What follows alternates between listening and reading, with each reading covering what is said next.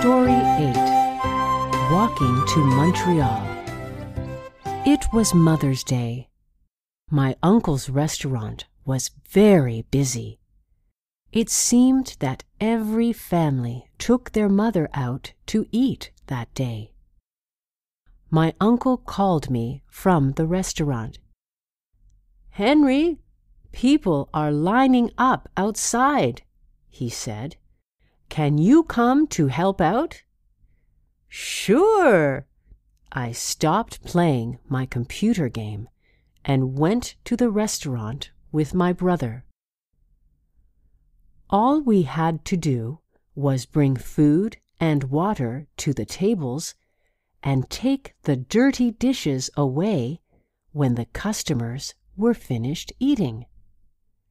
The chefs and their helpers worked like crazy.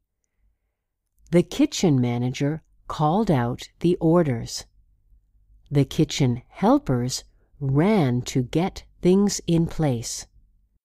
The chefs worked like magic, turning meats and vegetables into delicious food in just minutes.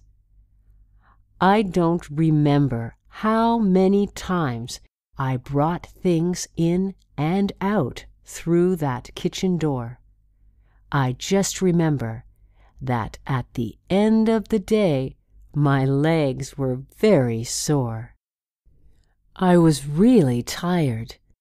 The next day, I told my friends. It felt like I walked all the way from Ottawa to Montreal.